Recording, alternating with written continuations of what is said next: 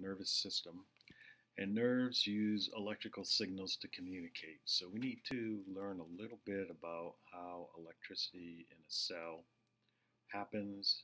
It's not really the same as what we think of electricity and wiring in our home. We're not moving electrons, we're going to be moving charged ions. So let's take a minute to look at how membrane potentials are generated and what they are, because they will be very important in neurons and in muscle cells. So, like all cells, neurons have a resting membrane potential. One of the differences between neurons and other cells is that they can rapidly change that membrane potentials, which makes neurons highly excitable, and that's why we say they carry out their functions using electrical signals. That electrical signal is changing membrane potentials. So whenever opposite charges are together, they are attracted to one another. Positives attracted to negatives, negatives attract to positive. So if you want to keep those apart, you're going to need to use energy to keep the positives away from the negatives. And in this case, we're talking about a cell, so the place we want to keep them apart from is the membrane. We'll have more negatives on the inside of the cell, more positives on the outside of the cell in general. That requires energy to keep that, and when you allow the negatives to move towards the positives or the positives to move toward the negatives, you release energy. So when opposite charges are separated, the system will have potential energy, and that's what we're talking about here. In a resting cell, there is a potential electrical energy between the outside of the cell and just inside the membrane. So we need some definitions to help us explain and understand these concepts. The first would be voltage. That potential energy that you generate by separating charges, the difference between two sides of the membrane, is going to be called voltage. And it's measured in two different points, outside and inside. Volts would be a very big number for us to use in biology, so we use millivolts. And it's really the potential difference or potential, the charge difference across the plasma membrane gives us this potential, this voltage. The greater the charge difference between those 2 points, the higher the voltage. When electricity is allowed to move between 2 points, and in our home we use electrons in wires, but in cells we're going to be using ions. When we move that positives towards the negatives, we get a current flowing. That current can be used to do work. So flow is going to be dependent on the current is going to be dependent on the voltage, how much of a difference there is, and resistance, how much that whatever it is, in this case the cell membrane, provides for resistance. So resistance is going to be a hindrance to the flow of charges. And that means there are a couple of different general things that we can use to describe resistance. An insulator would be a substance with a high electrical resistance. It's difficult for charges to flow through insulators. And we've talked about the myelin sheath being an insulator for nerves. The second thing you can be is a conductor. A conductor doesn't interfere with the flow of electrical resistance. It allows the current to flow. So we've got a voltage, the difference between 2 points. When that difference, when those charges are allowed to move, current will flow, and that current is going to encounter resistance, and the resistance can either be in the form of an insulator or a conductor. The law that describes this relationship that we've hinted at here is called Ohm's law, and Ohm's law states that current, which we use I as an abbreviation for, is equal to the voltage divided by the resistance. What that means for us is current is going to be directly proportional to voltage. More voltage, more current. More current, more voltage. So the greater the voltage, the potential difference, the greater the current. There's no net current flow between points with the same potential. So there's no movement if you have the same potential on both sides, similar to our diffusion. Current is going to be inversely proportional to resistance, which means if resistance goes up, current goes down.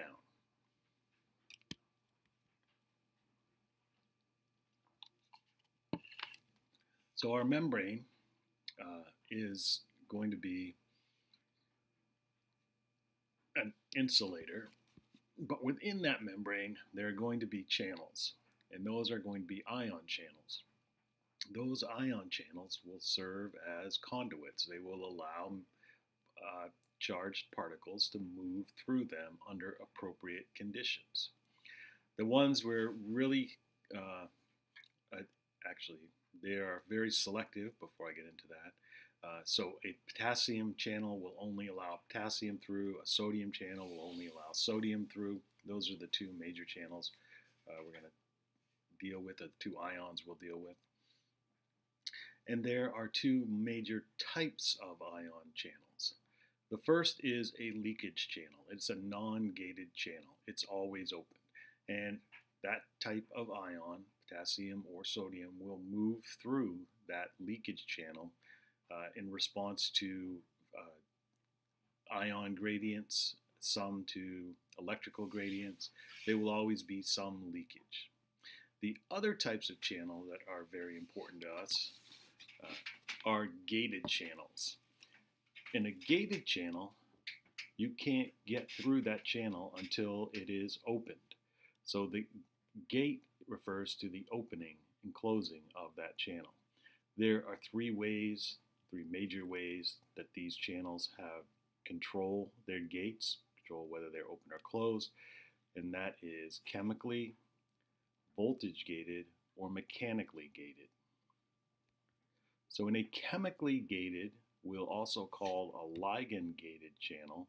When one chemical binds to that gate, it opens, and that allows the flow of whatever ion that gate is specific for. This is what we use when we talk about neurotransmitters. In a voltage gated channel, when the membrane potential changes, when you start having current flowing through, you will open and or close the channel based on that current. And mechanically gated channels open and close in response to physically changing the shape of the receptor. And some of our sensory receptors are going to work that way. So in a chemically gated channel, it's normally closed. There's no receptor bound to it. Now, a neuron somewhere releases a neurotransmitter. That neurotransmitter binds to that lock, and that lock opens the gate, and now sodium and potassium pass through. Voltage gated channels, as long as the voltage is the resting membrane potential, it's closed. If you change that resting membrane potential, that opens the channel.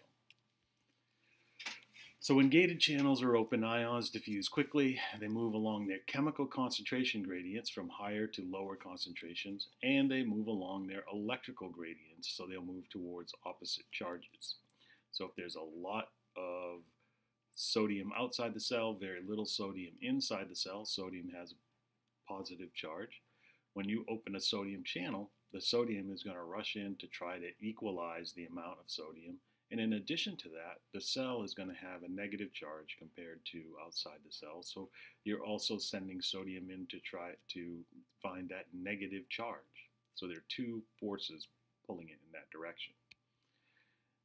An electrochemical gradient is when we look at those two things at the same time.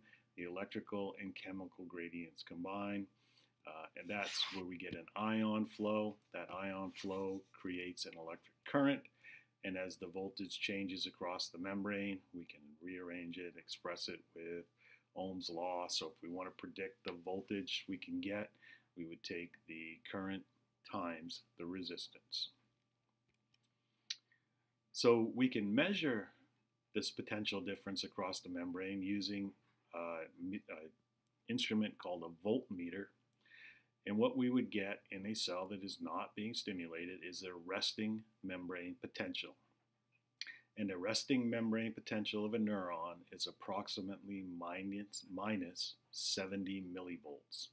That means the cytoplasmic side of that membrane is negatively charged and charged to a potential of minus 70 millivolts compared to the outside. The actual voltage difference can vary from minus 40 to minus 90, but because there's a difference between the negative inside, positive outside, that membrane is said to be polarized. So in a resting membrane potential, a membrane is polarized. That potential difference is differences in the ionic concentration of the intracellular fluid and the extracellular fluid. There are also differences in the permeability of the plasma membrane to different materials. Together, that helps us generate this resting membrane potential. So here is here's an artist's rendition of what a voltmeter might look like. There's a probe inside the cell, a probe outside the cell, and the difference in charge between those two is minus 70 millivolts. It's minus inside, plus outside. The ion composition, the extracellular fluid has a higher concentration of sodium than the intracellular fluid. That's balanced by chloride ions.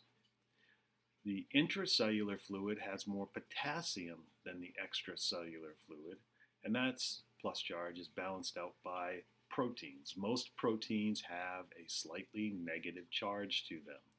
So potassium is going to play the most important role in membrane potential, although it's going to be the flow of sodium we'll be following a lot.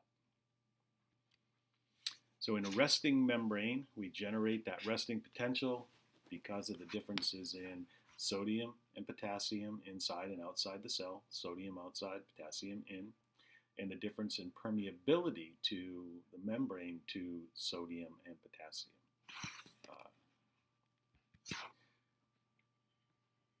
The plasma membrane itself is impermeable to large anionic proteins. So proteins don't pass through the membrane. Proteins are inside the cell, they stay there, and they have a slight negative charge. It is slightly permeable to sodium. There are leakage channels. The sodium doesn't go directly through the membrane, but there are sodium leakage channels. And sodium will diffuse into the cell down its concentration gradient because there's more sodium outside the cell than inside the cell. But it's 25 times more permeable to potassium than it is to sodium, and that's because there are more leakage channels for potassium. So potassium tends to diffuse out of the cell down its concentration gradient. The cell is very permeable to chloride ions, which are minus charges. So there's more potassium diffusing out than sodium diffusing in. Combined with the fact that there are negatively charged proteins in the cell, this results in the cell being more negative. And that is how we establish the resting membrane potential. The sodium-potassium pump is going to help stabilize that resting membrane potential. That helps maintain the concentration gradients for sodium and potassium, more sodium outside, more potassium inside, and that's partly because there are 3 sodiums pumped out and 2 potassiums pumped in using a sodium-potassium ATPase. And we have looked at this before. 3 sodiums bind to their combining site, opens the cell up, and then 2 potassiums bind to theirs, and that's put into the cell. So membrane potential can change if the concentration of ions across the membranes changes, or if the membrane permeability changes. And we are going to change membrane permeability by activating channels for sodium and potassium. Those changes in the resting membrane potential can produce 2 types of signals. A graded potential which is just covering a short distance, just around the place where it initially starts, or a self-propagating long-distance signal, which we'll call an action potential.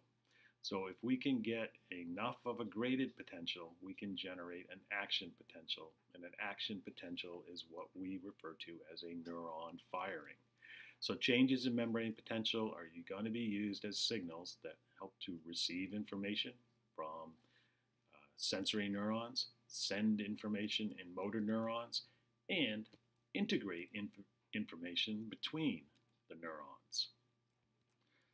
So we have some terms to help us describe that, membrane potential changes that are relative to the resting membrane potential. So the resting membrane potential, we said, was about minus 70.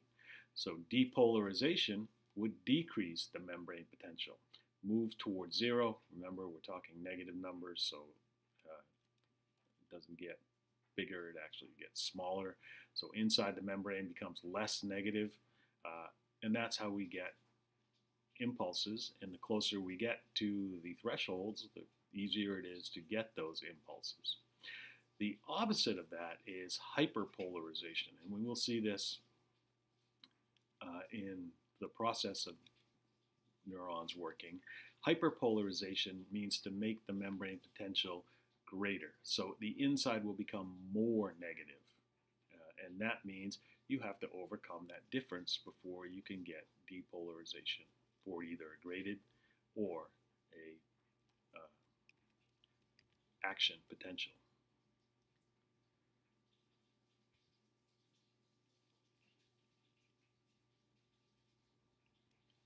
All right, I'm going to stop there for this video because I think there's some pretty complex stuff in there about resting membranes. In the next video, we'll pick up here and we'll learn about graded potentials, which will lead to action.